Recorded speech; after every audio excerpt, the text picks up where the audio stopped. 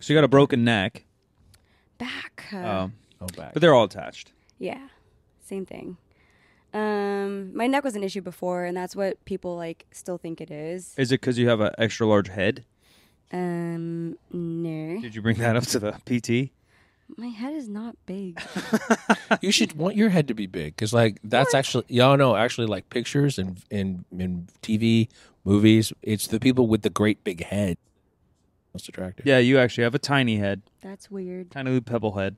That's okay with me. I don't want a big head, but no, that's not the problem. My neck is still whatever. It's not perfect, but it's my back, my lower back, my lumbar, and I don't know exactly what it is. They don't know exactly what it is.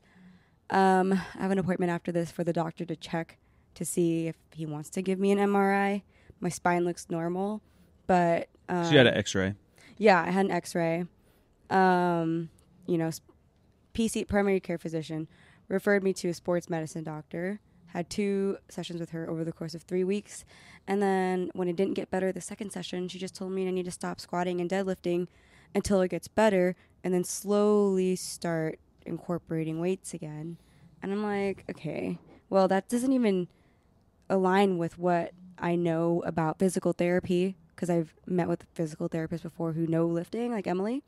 And yeah, you should be going through movements as specific as possible without irritating it. And, I don't want to speak too much of it because I don't study this stuff and I don't have the credentials. But that's just not doing anything. And just like, she's giving me these little tiny, like, yoga, old people stretch stuff. Yeah. I'm like, that's not gonna, you're covering your ass because you don't want to. It's a safe route. Yeah, prescribe me any more vigorous or more specific. Right. If I don't do anything, I don't get worse, right? Probably. Chances are. Yeah. So. But you ain't going to get better either. That opens like a whole bunch of bags of why I wanted to chat today. Like, one, what physical therapy looks like and taking care of yourself as a competitive lifter. But 2, maybe more importantly, I guess like the dark side of competing and how a lot of people, and you're pretty open with it and do it in a decent way where you're not bitching. Because there's definitely like a powerlifting culture where people are just bitching about their pains all the time. Yeah. Right? Like they walk into the gym or maybe you're even at lunch with a powerlifting friend. You say, hey, how are you doing? Like, wow, my hamstring and my shoulder. And like, no one asked, bro. I was asking how your day was going. And well, I had RPE 3 and I...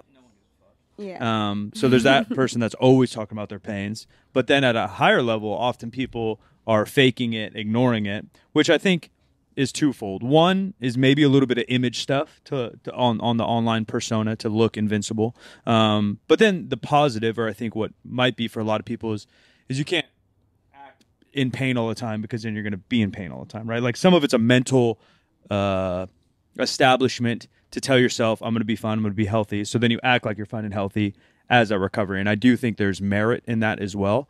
Because if you wake up every day, like all by yourself, you're wincing, you're probably going to be in pain more, right? So if you try to act normal, you try to tell yourself internally, I'm going to be better, I'm going to get healthy, I'm going to be better, I'm going to be healthy, chances are that path is going to be there more likely. It's almost like a manifestation. For sure. And just, yeah, right? If I'm always focused on my knee because my knee hurts and I'm staring at it all day, it's going to fucking hurt. Yeah. But if you start to walk and do shit, you're going to... Don't treat it like, right. It's the end all be all. I think it's twofold that the elite athletes have to kind of ignore their stuff for their own mental sake. And then for competitiveness, and then too. some of it is the gamemanship. Mm-hmm. What makes you more open about it or not care about the gamemanship? I guess it doesn't really change. If I was completely healthy, like, I understand there are numbers games to play, but if someone else is stronger than me, no matter, like, what I'm doing, whether I'm hurt or whether I'm, like, the healthiest and strong, if I'm the strongest I've ever been, and someone is stronger than me, what am I going to do any differently? Yeah. When the day comes, like, I don't know. That's always something that I guess that's the mentality I've had going into meets and viewing my competition in general. It's that, like, this strength takes time to build and it has to show up on the platform legally, as in, like, making sure you're hitting depth and all those things. But a lot of the times, if someone else is succeeding, like, that doesn't really change how I'm approaching my training, because I'm always going to try my hardest. I'm always going to do my best, put my best foot forward. If I see someone else, not that they don't inspire me or motivate me, but like I'm already doing my best. And so whether someone else is doing better than me or worse, it doesn't change. Yeah, they're trying to game a game that's just not there. And I don't really know when that became a thing, because I've always thought similar to you. And that's why I don't love competing in powerlifting. But like basketball is a thing, right? If you're in the playoffs and you scout a team, and I know Sebas's left hand's hurting. He hurt his wrist in basketball. I'm going to force him to dribble with his left hand. I'm not gonna go slap his left hand. Like there's lines to it. But if I know he's got his left hand or his left ankle's a little weird, or we're playing volleyball and we know that the left setter's got a busted wrist, I'm fucking launching the ball at her face all day long. Yeah. And I like that gamemanship. I enjoy that. Or even if they're not injured, I just know Sebas can't dribble well with his left hand. I like being able to be tactical and attack weak points.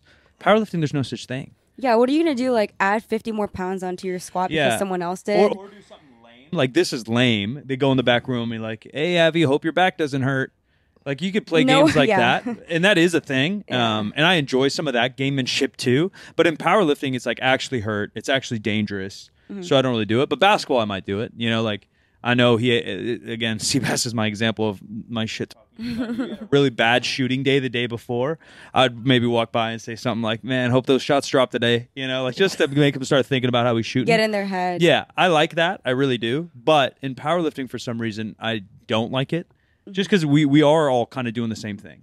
Like you said, like I don't want to beat someone because they they have a hurt ankle. I don't want to beat someone in powerlifting because they got the flu. Right. I want to beat someone because my total out-totaled their total. Their best total. Ever. Their best at their healthiest. Which, like... Because then otherwise there's always an asterisk. Yeah. That sucks. Right. And it's I already know that, and I believe the same thing, too. If I were going head-to-head against someone and they weren't feeling their best or something happened and I'm like, well, I know. Yeah. It's like, okay, but... That doesn't feel good. And it's like, on game day, you did show up and, you didn't have those situations, so it's okay to give yourself credit.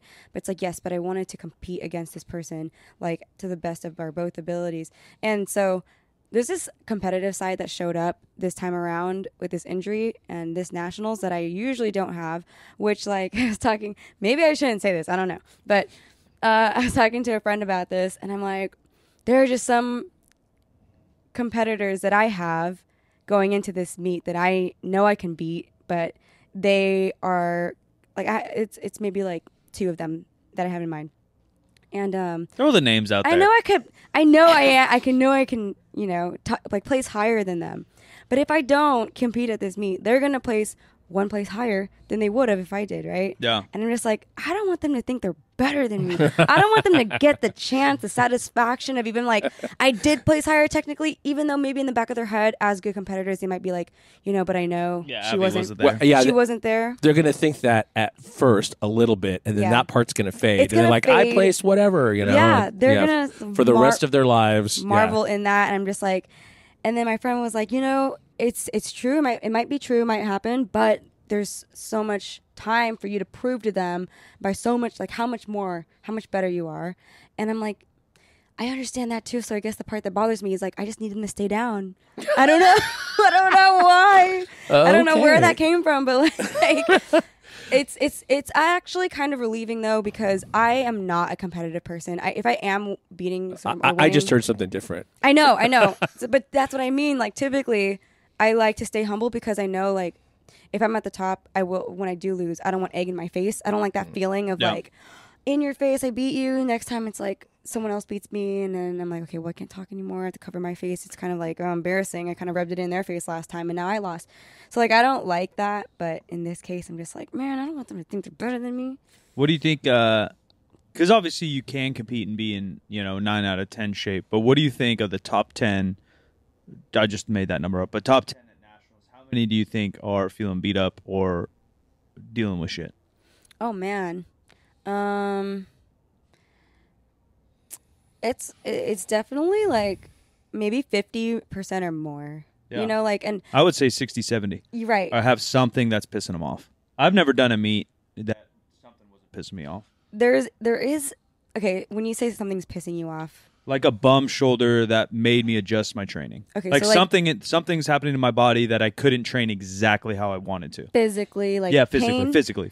pain or injury or something Yep. uncomfortable. Yeah. So that's the difference, especially like even people getting ready for local meets, they will start to get like as their fatigue For increases sure. and all that stuff. Uncomfort or tired Yeah. or weak. Things Yeah, pains not will that. start to show. Not that. I mean, Yeah. like something so bad Yeah. that happened for weeks that I have to adjust my Yeah. training. And those things do happen. The one that I don't like is where people complain about like they are technically healthy. It's just things aren't moving the way they want to. Right. They feel That's entitled. different. They feel entitled to the certain weight that they should be lifting, or it's like not as close to their PRs as they expected. So they're like, this was okay. I'm like, Yeah. are you kidding me? Like That's this, part of the process. this moved well. You should, like, what do you? I don't know. That's the entitlement that comes through with like, even when people are injured, like if you have a really, I don't know, it changes depending on situation, but there is some level of entitlement sometimes when it comes to like being injured or just the situation they're in going into a meet and they're upset. It's like you just feel entitled to be able to lift more than you can right now. Yeah. Like, who says you need to be? Or lack of perspective, right? Because Mm-hmm. if you're in a high fatigue state and you're in the middle of a taper, Yeah. 500 is going to move like 520, but that's kind of the goal. Because then hopefully we take some fatigue away and then you move faster on the game day. Yeah. So people get in their heads a lot. But Yeah, they just don't know. yeah, there are definitely more people probably injured and stuff. And I understand people hiding their injuries and whatnot, things that aren't going right. But I don't really care. You could do whatever you want with my information. I'll share it. Like, just because I'm pretty open and I try to, like, it's a fine line between whining and complaining and then sharing your journey as well. Yeah. And I posted a story yesterday talking about, like, I'm slowly coming back a little bit. But I've also posted some stories about wanting to quit. And, like, those are real and it's very, like, it's deeply emotional and it's a big struggle. It's like whatever I do share, there's more going on underneath it. But I share these not expecting not that I don't expect support, but more people responded and shared their stories and showed their support more than I thought. And they enjoy and like the transparency, and they think it's inspirational or motivational. And it always catches me off guard. I'm like, okay, I could see that. I didn't post this with the intent of like, you know what, I'm gonna inspire some people today. So But now they don't feel alone. yeah, but I'm not doing it to paint this picture like, oh, I'm an inspiring person. I'm just telling you my journey. Yeah. And like, oh, I look back and people are inspired or motivated. I'm like, oh, okay, I could see that. Yeah, like, and the cool. whole part of the journey isn't upwards, sadly. Right, and I threw that disclaimer in there as well. And I'm like, I'm trying to make sure I'm not like, I went against what my PT said and now I'm feeling better. And then maybe next day I'm like, oh, actually it got worse. Yeah, like I don't want to do that either. So I add all these disclaimers. Like, I'm not telling you to go against medical professional recommendation, and I'm not expecting this to just be up from here. Right. So I think that as an athlete, I'm bunny ears here. I think that when you deal with medical professionals, to educate them on I did, yeah. like where you are and what your support looks like and what your baseline is, because they don't know.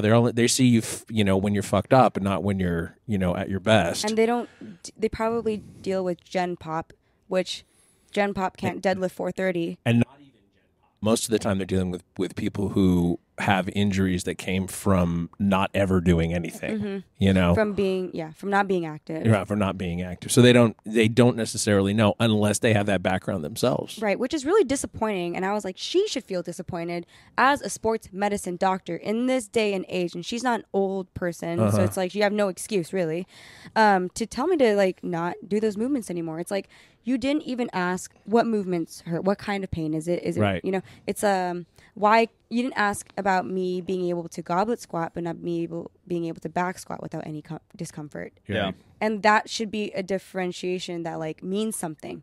It's like, okay, maybe you can continue to do these squatting movements. If, goblet squats don't hurt, they don't recreate the pain, but you don't want to detrain because you are a competitive athlete, 4 weeks out from a national competition, and I do want you in your best shape. Like, didn't consider or mention any of those things. Powerlifting is extreme, obviously, because we're loading such extreme weights, even compared to like a pro soccer player. You know, they're not going to be squatting triple body weight, although obviously they train very hard and have other issues. I do wonder what the medical school or background looks like when something becomes sports med.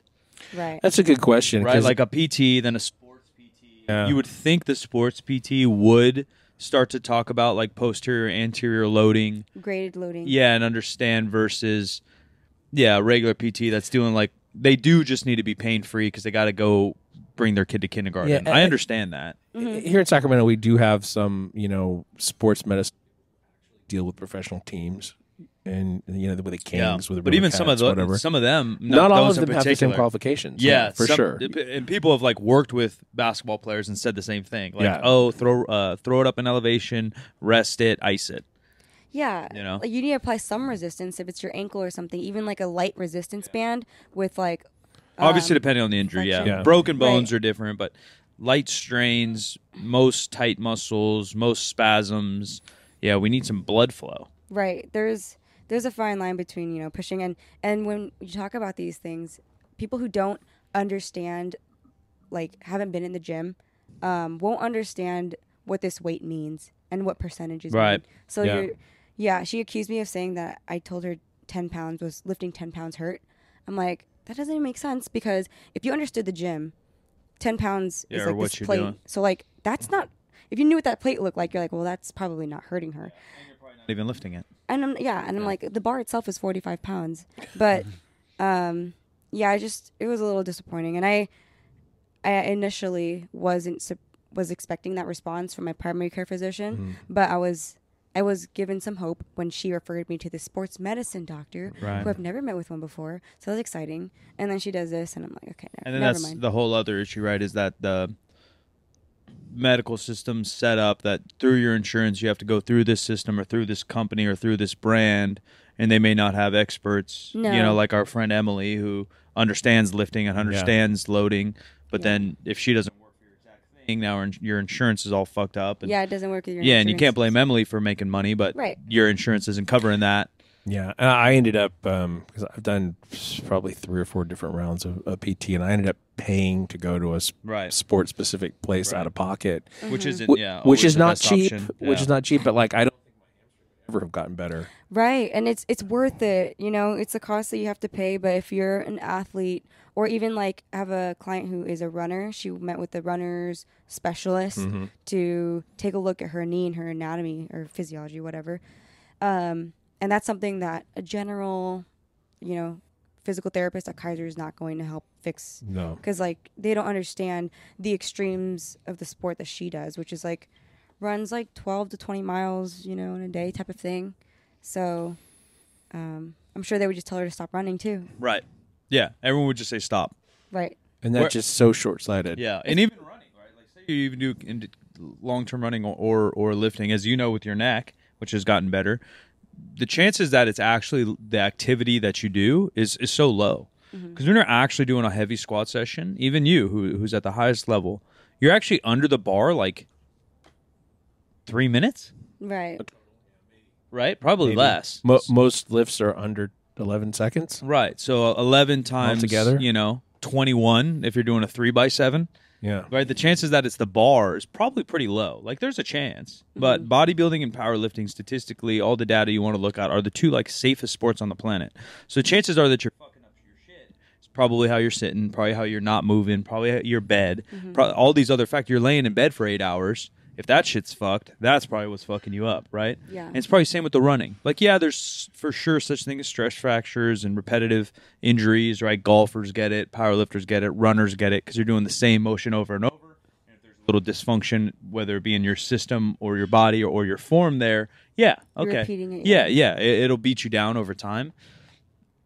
But even that, like just stopping it's not going to fix it because that dysfunction still is there. So then Right. when you go back to do it, Right. in any form, it's going to flare up. So say you're running 10 miles a week, you stop all that, but then you start walking 5 miles a week, that dysfunction's there, it's going to get injured Yeah, again. like your bike gear is broken. You stop using it. Well, it doesn't mean it's not still broken. It's still broken. Try using it again. Yeah, you just didn't notice it's broken because you didn't ride. Yeah, you didn't fix the part that's broken. Yeah, it doesn't so- matter if you pedal fast, pedal slow. Yeah, maybe I should have given her that analogy or something. But Yeah. it's annoying when they have this degree and they're in this position working for this big, hospital company, Yeah. and you're telling them like, I've tried so hard to stay calm because I don't want to seem like a impatient, frustrated, patient of hers that are just like, she's young and eager to train, and she's kind of hopeless because she just wants to get back in the gym because she thinks at her age it's her whole world. Yeah. And I feel like it could be a little condescending. Well, you do wonder also because powerlifting isn't like known or respected. If you were a gymnast going to nationals or the Olympics, would this lady talk different? Oh, absolutely not. I mean, absolutely, they would talk different. They would, because part of their charge is to make sure that you're able to perform. Yeah. Not to try to intervene and not try to gatekeep and say, oh, just you should not do this because you're fucking yourself up for life. It's like Olympic athletes fuck themselves up for life on the regular. I think all athletes. Yeah, I mean, if you're at the highest level of anything, moderation or your body's not going to be number one. Performance is number one. Yeah, or should be. To run it back for a second, though, I'm wondering, like, what would it look like from a competitive standpoint if you got injured, but you put out on social that you were, particularly like your squat or whatever, and so you put in your opener something relatively low and conservative or whatever, and then you can take a big jump on your second. So your competitors have clocked your first weight. Mm-hmm. Stomp on them with your second. That is the numbers game that people play at more competitive meets, which no one's really doing that at a local meet. There's kind of no reason to, but that's something like as you get closer to a meet, if you are in that top, like in the running for top 5 or something on podium, people will hide their training. Like they will only post their last warm-ups and not their top sets so that their competition doesn't know what to kind of look for. Because when you do get to that top 5, your numbers might be actually very close to your competitors in certain lifts. So I don't know. At the end of the day, right, it's just I'm going to perform as best as I could. And then my handler or coach, they're going to do the numbers game that I'm not going to worry about. They're going to play chess. Well, going back to the thing we're talking about, they're not even playing chess. They're playing checkers. Because if you literally need 450 to pull to win, and you've only pulled 400, you're not going to pull 450.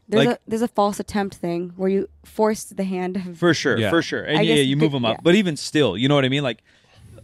Truly how you win meets is lifting the most weight. And you cannot trick yourself to lift more weight. Yeah. You know what I mean? Again, but I can out-strategize in volleyball. Force Seabass to shoot the ball when he's had a bad streak. You can read these other things in other sports. Powerlifting, you can that's still just a mind game. You can play mind games, but you can't out-trick somebody. And there isn't a really good way to be sure that they're going to do what you want them to do in response to what you threw out there as an illusion. Because you can't even guarantee you're going to do what you want to do. Exactly. But it gives you that chance. It does. And I am defending or I'm thinking about the Arnold because it's essentially what happened to me. Yeah, you're a little bit neck and neck. Yeah, I was neck and neck last deadlift, but our lot numbers allowed me to go after she did. Right. So that's But imagine you had to pull your best pulls in meets 430. Well, then we wouldn't play the game. I know, but you know what I mean? No, but play. some people still do. Yeah. Because 10, 20, 30 pounds, you don't always know exactly where your strength is, right? Strength isn't a bullseye that we can visually know. We know you're in a range. All right, Abby can pull 420 to 450 today. But say you had to pull 455 or 460 to win.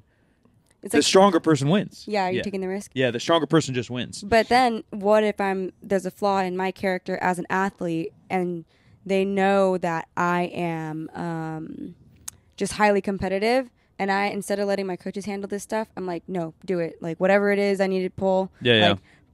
Fuck it. I'm gonna, go as balls to wall and load whatever gives me the chance to win. And some people are like that for sure. And some people convince themselves enough to end up pulling it off. You can get gas. You can definitely get gas. Gas yourself, yeah. For but sure. But it's just such a smaller range, Yeah, it's very, very tiny. If we ran 100 of those meets or those scenarios, you versus I don't even whoever it was. Oh. Let's just say though. So we run 100 of those. and like 50 of them were with coaches games and 50 of them were without coaches games, the percent that you win is still it's almost probably gonna be about identical. the same, Yeah. That's my point. I think she's stronger than me though. But that's all just my point. Whereas if you run Keep thinking that way. That's Yeah. a good thing to think. If I you mean, run Lakers Eventually. versus Celtics 1988 back to back 100 times, and each game you have a different coach leading the way, the variance is going to be much greater, Yeah. right? what You rip out Pat Riley from some of them and throw in me and Seabass, we're going to lose more games. I don't know. Yeah, Are pretty you good. slicking your hair back? That's my question. My basketball IQ is pretty good, but so that was a bad example. But you throw in some shitter, because there's just more to manipulate. Right. Yeah. With powerlifting, there isn't much Yeah. room. You can't out trick Yeah. you can't out trick gravity. Right. You can only do your best. You can just sniff ammonia. And there are statistics about like the difference that coaches make in different professional sports. Like which one of them has the most?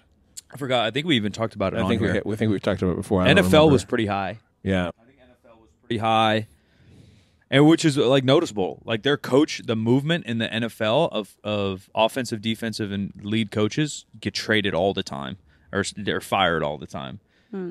Which is crazy. And you see the team's performance. Like, I guess if you follow a coach and you follow how their team does, is it fairly like consistent? Yeah, like the best coaches have had success on many different teams. I think that's really cool. yeah. Where in powerlifting you can't always show that Right. You like can have a shitty coach. yeah, and the strongest lifter ever, Yeah. or the opposite. You could have the best coach and a shitty lifter ever. And yeah, the coaches, people talk about that Yeah. all the time. So I don't know. Sometimes coaches take too much credit. Or I think that's very common. that is very common. In all sports, but even in powerlifting, because there's so much on the individual. And team sports, the coach really can strategize because like there's No. so many pieces. With so many players, like we go on a group road trip and like everyone's head's cut off. Like you can't even control that situation. So like imagine having 11, 12 people on Yeah. the field or court or whatever. yeah, there's a lot more skill to it. Yeah. Yeah, I think NFL was near the top, but I forgot. College football is Yeah. apparently like number one. Yeah. Yeah, I mean, but that's hard too because that has. I guess both of them do have a factor. When you go to professional sports or college, recruiting is a piece of coaching. So Right. part of college being so impactful is that the best recruiters and the history of the game is, Nick Saban in Alabama, for example. They have such a history that everyone wants to go play for them. So of course you're getting the best crop, and then maybe you're a really good coach. So the question is more in game. Which you can't outside the isolate game. because even at the professional level, there's recruiting, there's contracts. Yeah, Powerlifting is actually one of the better examples because it's all amateur and you're choosing your coach, Yeah. right? Like, yeah, it's kind of an interesting play because there's always recruiting and there's always politics, Right. There's always money. I'm trying to see if I can find any kind of definitive before Yeah. other than college. I remember seeing data, and I think it was college, then NFL, then NBA, then maybe MLB. I don't know if they talked about the MLS. Team sports. Yeah, team sports for Yeah. sure. It's because it's hard with individual sports. right? Individual is just. I think it's so more- much on the person. I think it's more on the individual. Yeah, genetics, but also like their mindset and how they train and like their consistency. Look at the Olympic discipline. sports. You like what's the shit where you ski and then you shoot some shit and then you ski again. What? You never seen that? You've seen that? Whatever. it is. biathlon? Yeah. So Yeah. you never seen that in the winter sports? You go skiing and then you Never got to been- shoot like a bunch of targets and you got to ski again. You never been biathlon curious? Are you serious? No. Are you serious? Yeah, That's but- a thing. But the point is, when we're talking about that, which I've watched, I'm not a fucking fan, but I've seen it. They're not like, oh my god, she comes from the regime of Coach Smith, and he's winning all the bipartisan ski events. You know, Okay. like they're not talking about that. They're saying like, wow, she can ski real fast.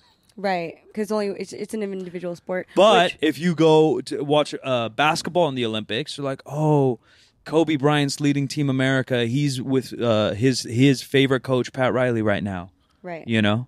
And that's Oh, also- USA team's led by Coach blah, blah, blah. That's why they've had a lot of success lately. And I like that, and especially now with these bigger teams of powerlifting coaches, I like that I have a low key coach because it's almost like me making a statement. Like, you don't need the best coach in the world in Yeah. order to do better. Or your best coach isn't coach in the Yeah, world. that's Is that what you're fucked. saying? Oh yeah. That's exactly what I'm saying.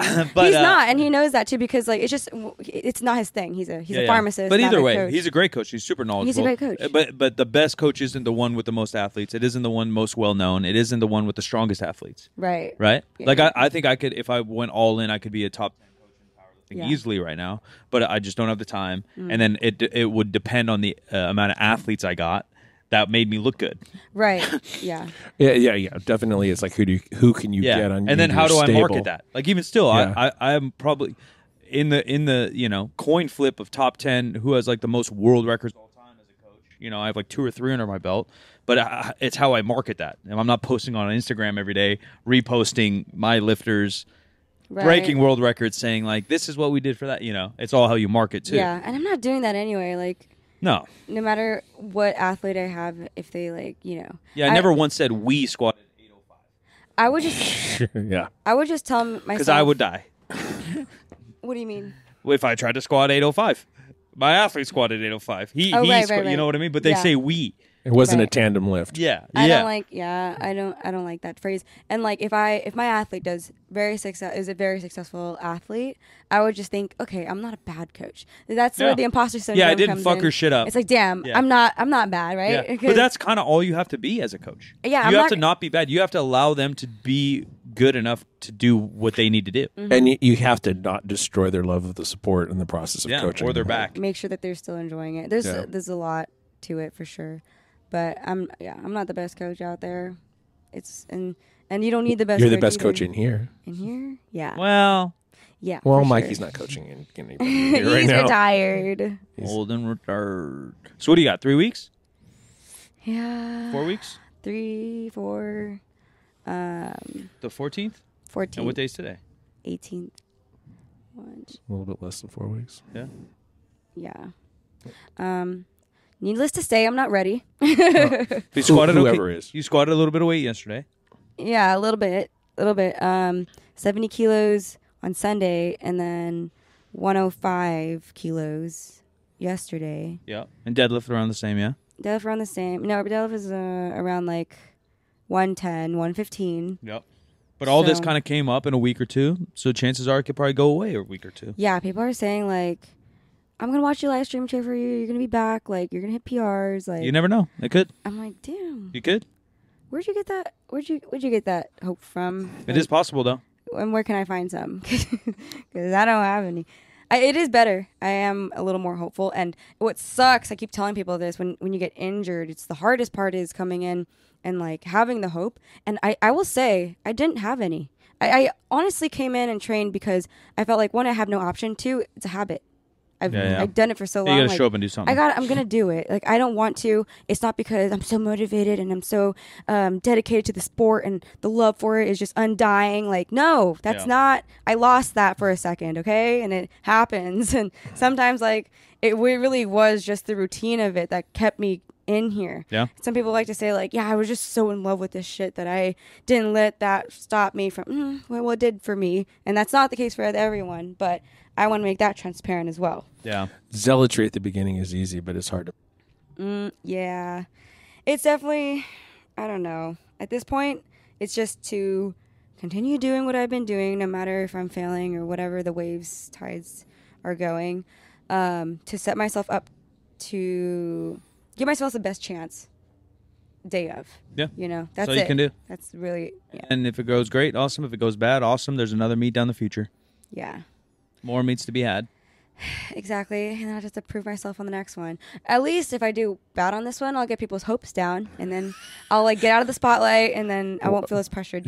Managing expectations. Yes, that's Going all the way to Tennessee to manage expectations. yeah. If I honestly like, if I can't like do anything really, I figured I wouldn't. At first, I was like, yeah, I'll go through the movements and do whatever I can, but I realized no. Why? Well, I put that on the record when I know I wasn't gonna Yeah. be able to do anything. At least feel like a 7 out of 10 to compete. Right. Yeah. I think that's how I'm going to play. Because you even in the gym, right? You don't know until you load the bar.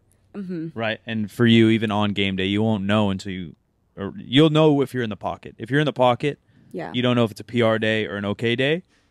You'll know if it's a bad day. But yeah, it's hard to predict the future. You know in the warm-ups, and you know even more Yeah. You kind of got to get the first attempt. If in. I'm doing what I'm doing today, like if that's what's gonna happen on meet day, I'd Yeah, rather maybe not. not. And not because I'm like, oh, she just didn't want to lose, she quit. It's like you could decide that if you want to, but it's like, why am I gonna put that on the record? Like, what is that gonna do for me? Yeah. Really nothing. Yeah. If you So- can't squat above 70%, I'm gonna just go have fun and eat. Yay. Yay. Memphis barbecue. is it vinegary? Is that their deal, or is that Kansas? Because it's I Memphis, think that's South Carolina. Memphis, South Carolina. Yeah, South Carolina a little bit, and then Texas For what? barbecue. Those are like the hubs. Mm. Yeah. Yeah, I don't know what makes Memphis. Maybe more rub, less liquid. I didn't. There are like minor differences. Mhm. I was not totally blown away. Like sweet versus. Texas, so Where'd you go? Terry Black's. You didn't like it? I didn't. It's not. I didn't say I didn't like it. Yeah, I but just it just wasn't blown wasn't- away. I think when you're from California, it's a little different. I guess. Well, Is because it- we have good food. If Yeah. you're from Michigan, Yeah. you're not having the Mexican food, the Asian food, the barbecue that we have in California. No. Somewhere special, it's going to blow your brains. And you're also world traveled. Yeah, so that- you've had food from a lot of good spots. You That's are correct. world traveled. Yeah. So if you Kinda just am, if you grew up and hang out in Wisconsin, Yeah. you know, and then you go have like real barbecue, or even other places, you know, like and you don't have like good ass Italian food. But California, you're pretty spoiled. That literally the best. Austin was the place that had the Discada tacos. Those, Yeah, that yeah. was so good. Yeah. And then so Yeah. much depends on the spot, right? Yeah, for sure. All right, we'll let you get to the doctor's appointment. Where can people find Yes, you, dude, sir. besides nationals on the 14th, competing and smashing? On Instagram at avi.lou And Third Street Barbell. and Thirsty Barbell. Ladies and gentlemen, 3sb.co. Clothing needs. We got a brand new drop. Check it out right now. Hoodies, my new favorite sweat shorts, some sweatpants to get you ready for the fall weather, and a bunch of tees. So check that out, 3sb.co. New episodes every Wednesday and Friday. And I'm Silent Mike, where you want to find me. I am at the Jim McD on all the social media. This show is 50% facts, where percent is a word and 50 is just numbers. Is a Spreaker Prime podcast in association with iHeartMedia on the Obscure Celebrity Network, and we will get with you next time.